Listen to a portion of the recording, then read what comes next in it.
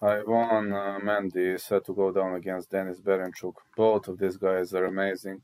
Yvan Mendy is 37 years of age, but 47 wins, 5 losses, 1 draw, 5'8.5", 70 inches of reach. Fighting out of Pont Saint-Maxime, OAF1C, and he defeated Gianluca Seglia for IBO European Lightweight title. He was better than Miguel Cesarion, Alain Christensen, Jader Para, Diego Fabian Eligio, and many other high-level opponents. He was better than many Italian fighters. Denis Berinchyk is a great young gun, 16-0, 9 KO wins, 34 years of age, out of Ukraine, 5'7". His residence is Kiev, and he defeated Isa Chaniev for WBO International Light title. He was better than Jose Sanchez, Villarreal Simeon, Hector Edgardo Sarmiento, Patricio Lopez Moreno.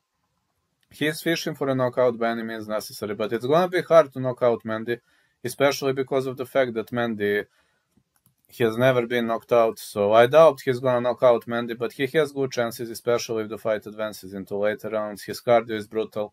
I'm gonna go with over